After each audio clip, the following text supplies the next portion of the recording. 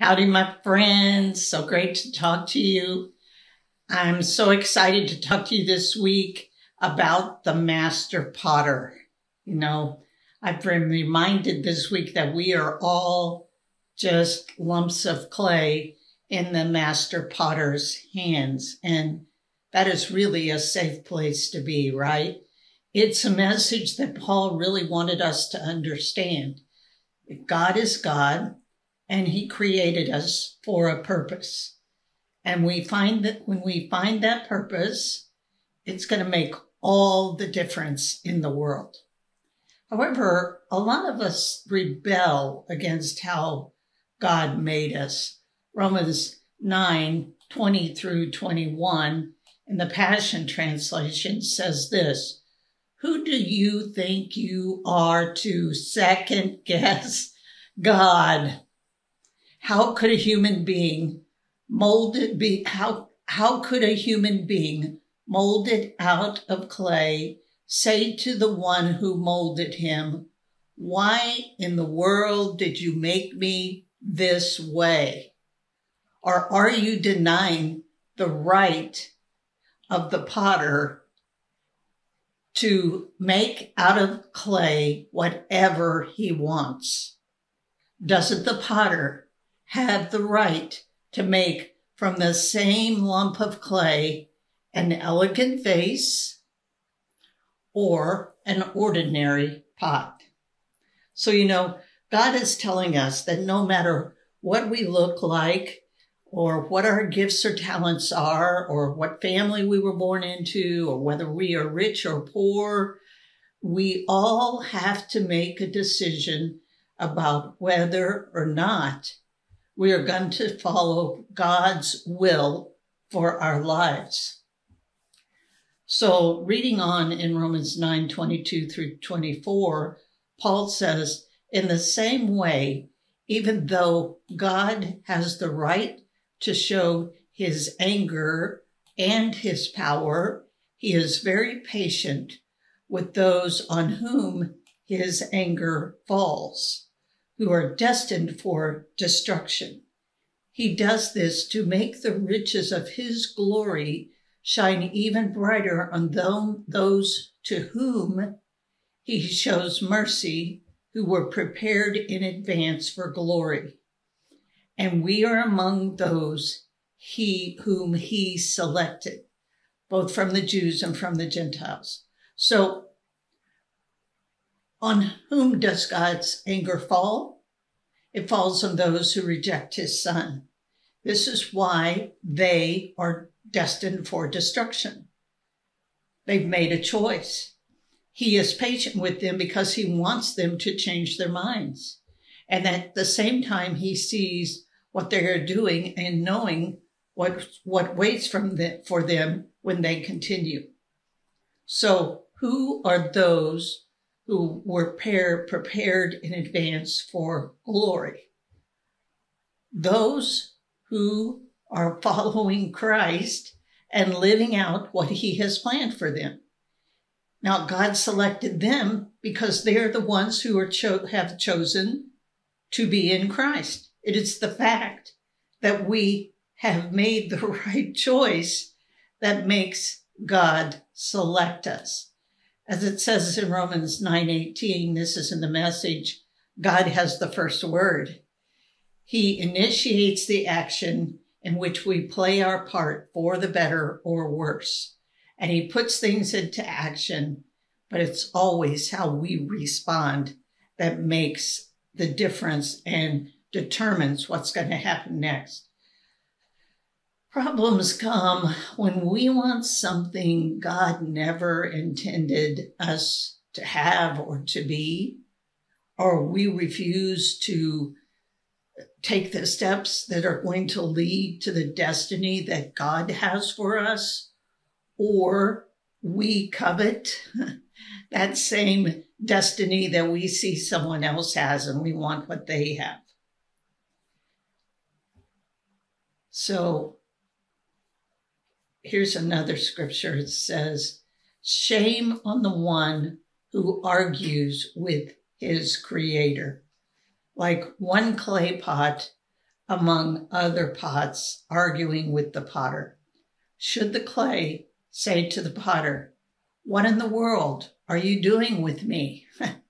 Your hands are clumsy. Shame on the one who complains to a father, 'Why in the world did you conceive me?' Or to a mother, 'Why in the world did you bring me to birth?'" Listen to what Yahweh, the Holy One of Israel, the one who shaped him, has to say. "Why do you question me about the destiny of my children, or tell me what to do with my children and what I have made? I created the earth and populated it with people. With my own hands, I spread out the cosmos and then commanded the starry host to shine." That's in Isaiah 45.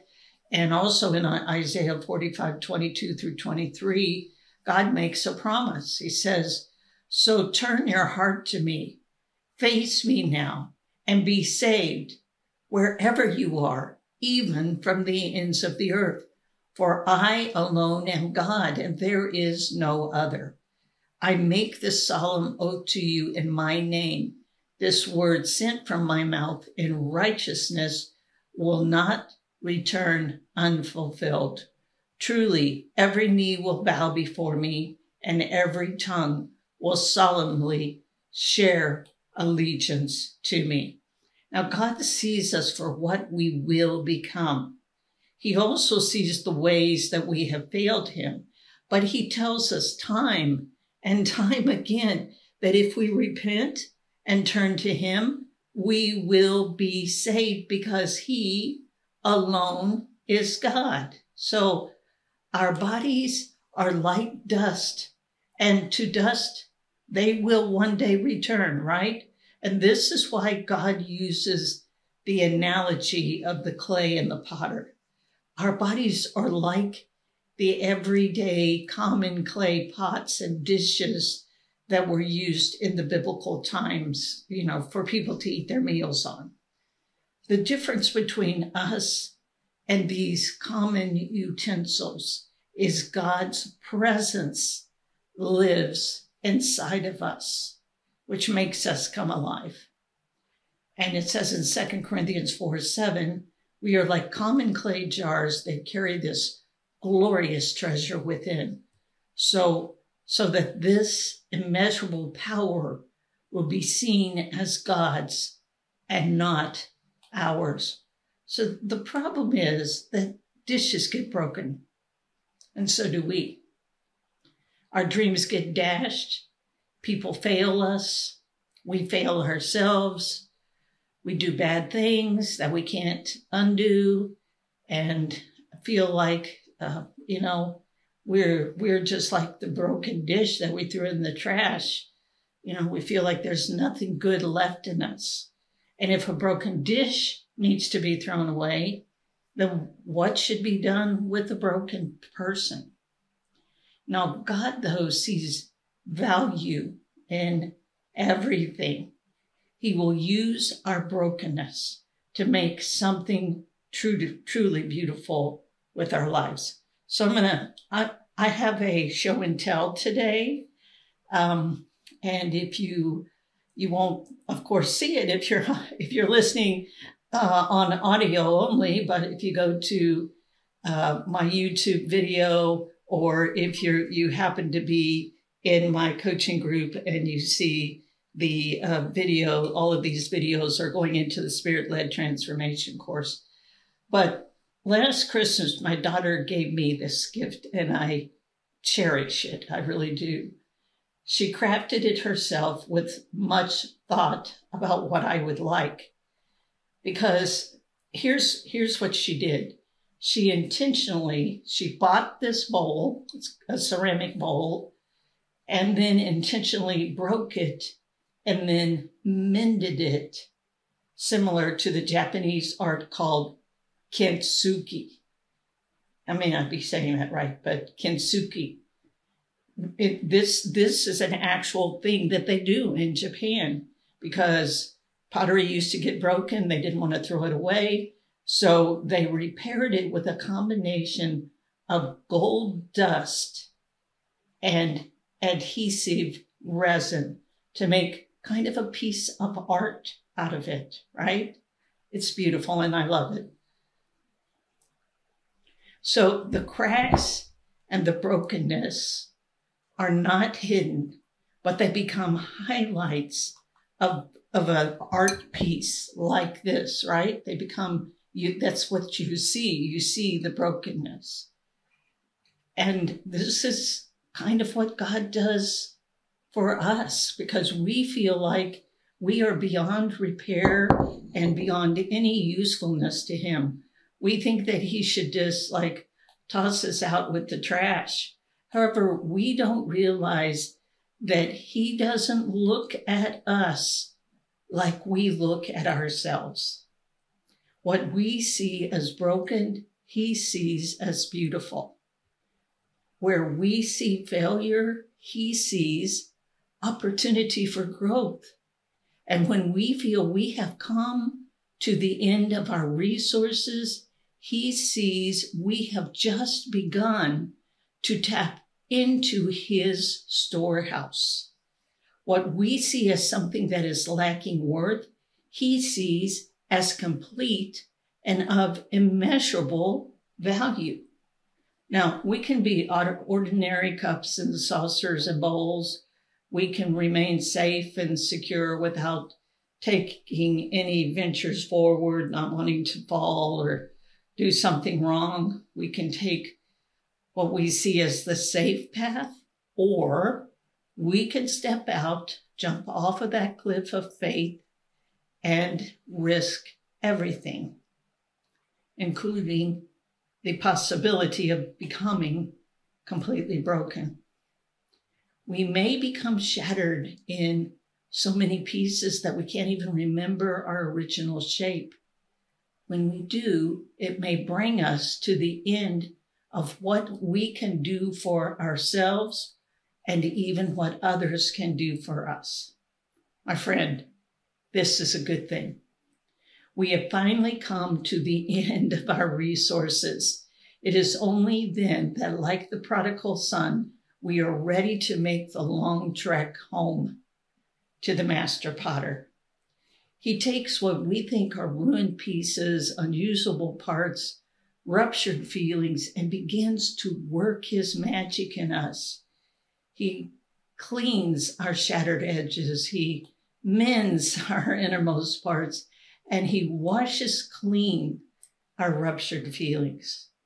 And then with genuineness of his touch, he seals the cracks to make an original piece of art like no other. And what was once an ordinary piece of dinnerware becomes a treasure for art galleries. The master potter knows he cannot use us when we won't embrace or even acknowledge our imperfections. We want to be perfect. And when he sees us, we try to hide our flaws and our difficulties and our struggles. We stuff them, we ignore them, we don't admit that they're even there, even though they are only taking us deeper and deeper into desperation. The master potter, though, is the only one who sees us all the time and knows us completely. He knows us so well that he knows we need him. He knows we will be useless without his power energizing us. He tells us, "Never doubt my mighty power to work in you and accomplish everything you need. I will achieve infinitely more than your greatest request, your most unbelievable dream, and exceed your wildest imagination. I will outdo them all, for my miraculous power is what will constantly energize you when you submit to me." Now, those words are taken mostly from Ephesians 3:20 in the Passion Translation. Because only by, with, and through his power do we have the capability of becoming something beyond the scope of anything we could ever imagine. For instance, I never dreamed I could lose 250 pounds. I wanted to fit back into my wedding dress. That's what I wanted. That was my dream. But I didn't calculate how much weight I'd have to lose in order to do that. It would have seemed impossible and I would have given it up. But I did finally do that back in 2013. The key for doing the impossible with God's help is simple. It's just always surrender, right? Proverbs 22:4 in the Passion Translation says, laying our lives down in tender surrender before the Lord is the only thing that will bring life, prosperity, and honor as our reward. We have to allow the master potter to take over and begin to put our lives back together. Will it be easy? No, not going to be easy. It's going to be hard. It might even cause distress when we have to give up things that we crave. It will require us to commit to doing the hard things that he requires of us. But it will all be worth it because what he has in mind for our lives is beyond glorious. Surrender is simply yielding to the power of another who is greater. And when we realize we do not have the power to fix our wrongs and failures and brokenness, surrendering to the one with the strength to fix us is the only solution. Still, many choose to try to put their own pieces back together again. This never works because we don't have the right materials. We are not the master potter. He made us. He is the only one who can repair us. Oh, of course, we can try, and we may be able to fashion something that will fill the cracks with alternative glues. Yeah, those things like drugs, alcohol, food, sex, pornography, possessions, money, relationships, work, education, achievement, and so many others. It can be something that appears to be really good, but if we try to use it to fix ourselves without the master potter's intervention, the substitute glues we use to hold our lives together will soon dissolve and we will be broken again. And if we try to repair it again, we're going to be broken again.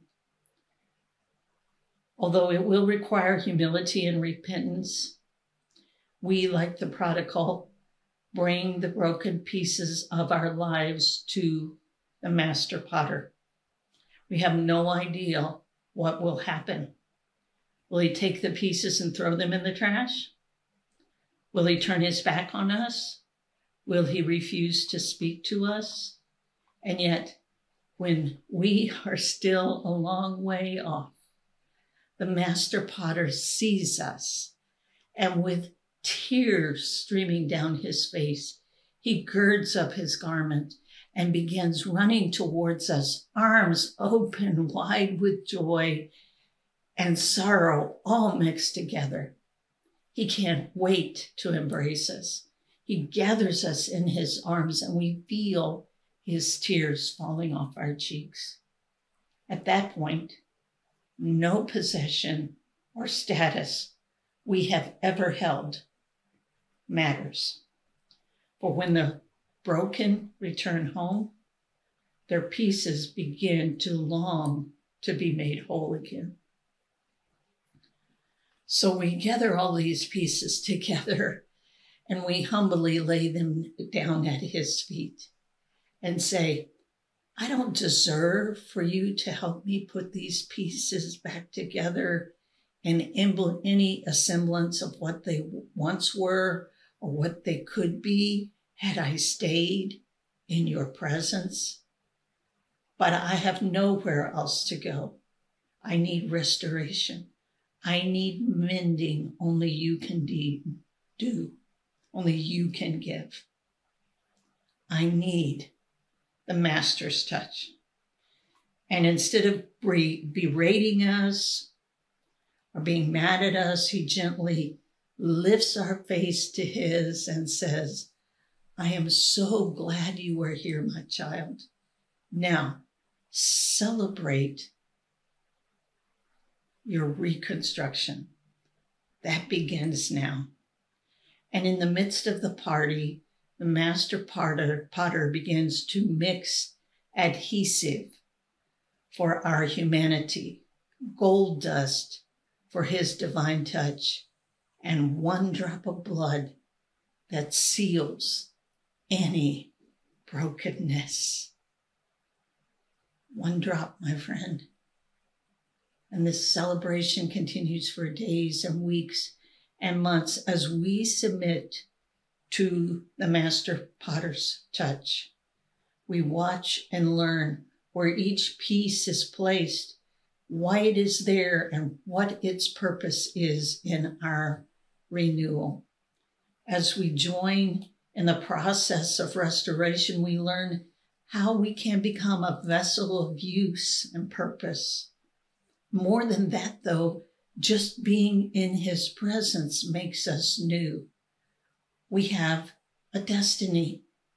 We have a beauty that has nothing to do with outward appearance and everything to do with the gold that is now an integral part of the true essence of us.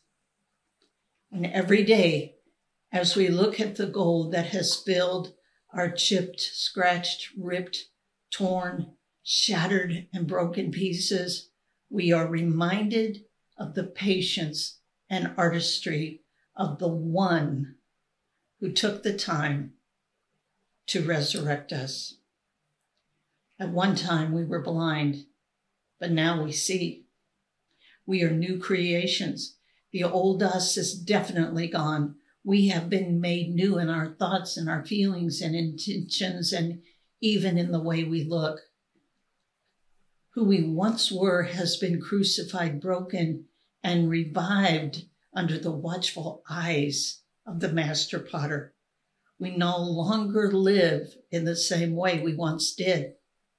Now the essence of our new lives are no longer ours, but every piece, every restoration belongs to him. We are one with him.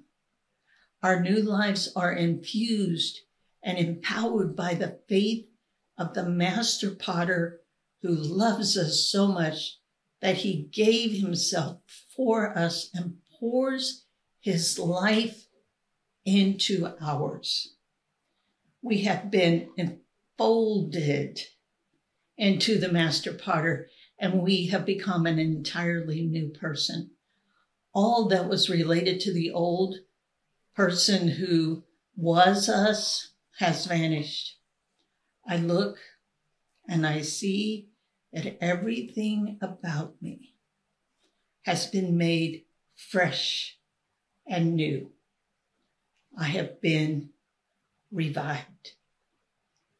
You have been restored. We are the broken beautiful. Nothing can take away our beauty when we have undergone his restoration process. We know the Master Potter has unbelievable things in store for us, for when we submitted to the process, we came out as his trophies of grace, mended, repaired, remade for kingdom use in a way that we never dreamed possible. God gives us a warning and a promise as our Master Potter. In Jeremiah 18, he tells Jeremiah to go down to the potter's house and watch what's happening. And while he's there, the potter was working on turning a jar on his wheel, but the jar didn't turn out to the potter's liking. He didn't throw the lump of clay away. He could have done that. Like he could have thrown us in the trash when we were broken. He didn't throw the lump of clay away and start over with a new piece. Instead, he crushed the piece that he was working on into a lump of clay again and started over. Oh, my friends, that's what he does with us. Exactly. God says in Jeremiah 18:6, can I not do to you as this potter has done to his clay? As the clay is in the potter's hand, so you are in my hand. This verse was directed to the nation of Israel, but I really think it holds true for each of us who have chosen to follow Christ. In the next few verses, God explains that he can uproot, tear down, and destroy a people. But if they renounce their evil ways, he will not destroy them. The same is true of a people that God has chosen to plant and build up. If that nation turns to evil and refuses to obey God, Jeremiah 18:10 says, I will not bless it as I said I would. In other words, God rescinds his blessing. You know, the truth of the fact is that the nation of Israel did not turn back to God. All the way through the book of Jeremiah, time and time again, God warned the people to turn from what they were doing, and they would not listen to God. They refused, and they went in direct disobedience to what he told them. Jeremiah 18:16-17, they told Jeremiah, we will not listen to your messages from the Lord. We will do whatever we want. Sound familiar? I know I've said it many times. You probably have too. But all they had to do and all we have to do is follow God. But they wanted their will more than God's will. God's will is sometimes a little bit more difficult to follow. But this is the warning that God gives us. Follow his will, or we're not going to end up where we think we are, right? But the promise he gives us is that when we follow him, he will do great things in our lives. I really don't know why we rebel against what he wants for us, but I know I've done it many times in my life, so I'm not pointing fingers at you. I'm accepting my own issues in this too. But I also know this, all we have to do is listen to that still small voice that sometimes feels like he is asking us to do the impossible. And that's because it's what he wants us to do. He wants us to do the impossible, but not by ourselves. He says in Luke 1:37, not one promise from God is empty of power. Nothing is impossible with God. So I just want to encourage you today that it is possible to follow God. It is possible to repent and to give it all to him and let him restore you and lead you and show you what to do next. It is possible. We can become the broken beautiful. We're all broken, but there is a next step into that process. So let's pray. Father God, we know you are the master potter. Only you can take the broken pieces of our lives, our flaws, our mistakes, our failures, and put us back together again, renewed, re-energized, and restored to the people you designed us to be. We trust you to do the impossible in our lives. In Jesus' name we pray. Hey, just a reminder, don't forget Overcomers Academy doors are still open. If you want to join us, just go to teresashilsparker.com/overcomers. And if you have not ordered a copy of my new book, Sweet Surrender, Breaking Strongholds, the price has been lowered on Amazon for a short time only. So grab a copy. The link is on my website under the books tabs. It will also be down in the show notes. Hey, get a copy for a friend too, okay? Sweet grace for your journey.